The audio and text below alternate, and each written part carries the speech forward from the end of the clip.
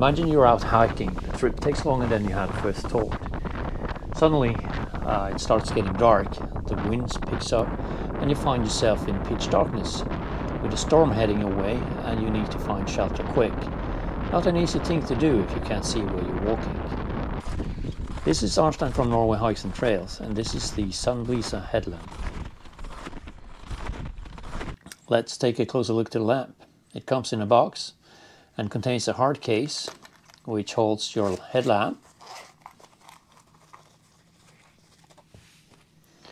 a USB-A charger and the instructions.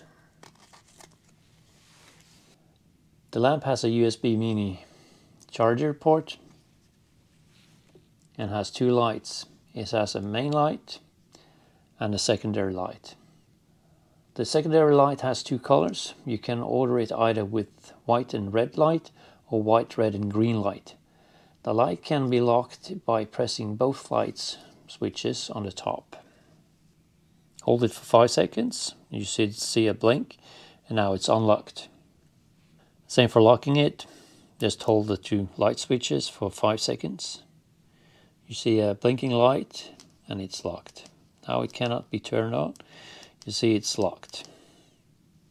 Unlocking, press both down, hold for 5 seconds, and now you can switch on the light.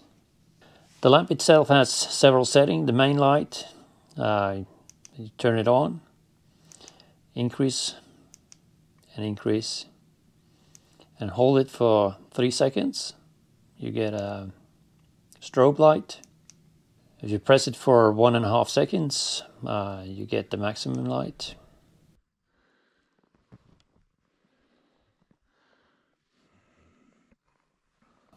One and a half seconds. So the main light has 5 settings: on, medium light, high. And then if you hold it for 1.5 seconds, you get maximum light. Now this only works for like 30 seconds and then it will go back to high. Then you have the secondary light. Secondary light has 5 settings. You could turn it on, medium, red light, and if you hold it for 5 seconds you get the SOS.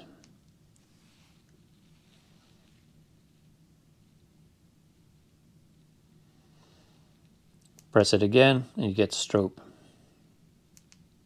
If you press the top for 1.5 seconds, you get a battery indicator. You have two models, the H-11 white, red, green 3-light model and the H-11 white, red 2-light model. The one I have is the white, red 2-light model. The H-11 white, red 2-light model has high red, lasts for about 8 hours. The low high lasts for about 30 hours and the high white 6 hours. Full charge takes about 2 hours. It has a weight of about 45 grams. The white light mode has low light, 2 lumens, lasts for about 200 hours. Middle light, 38 lumens, 20 hours. High, 190 lumens, 5 hours, and maximum lasts for about 40 minutes and 365 lumens.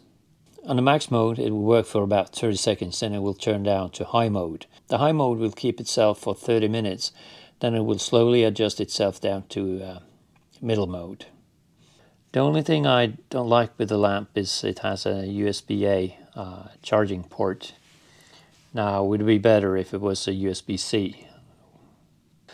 Used it a couple of times now, both for hiking and also camping. Works fine. I think the 30 hours battery life for middle mode is good enough for a weekend out. For hiking there are other lamps that are better, but of course a lot more expensive as well. I think as a backup light, emergency light, it's excellent. Takes no room in the backpack, lightweight, and a good backup should you need an emergency light during hiking. has a tilt function. You can tilt it down, you can tilt it up. As I said, I've tested it during hiking, works fine. I find the middle mode during complete darkness is more than enough for hiking, and then using the high mode for shorter periods if there's something that you want to check further out. Smaller lamp gives an ambient light and it's good when you're in camp. And middle mode, it lasts for 30 hours. Now you're not going to use the light constantly for 30 hours. You probably use it just 4 or 5 hours in camp, so that means that it should last for at least 3 or 4 days before you need to recharge it. And again, having it as a backup I think is a great idea. So I haven't found a Norwegian distributor of it, so you would have to order it online or through Amazon. As an emergency backup, I think the SUNBLESA headlamp is a good alternative. I will have it in my backpack and keep it as a backup should there be a need for it. It doesn't take much space, it's lightweight, so I will not notice it's there during hiking, but should there be a need for it, I'll always know it's in my backpack ready to be used.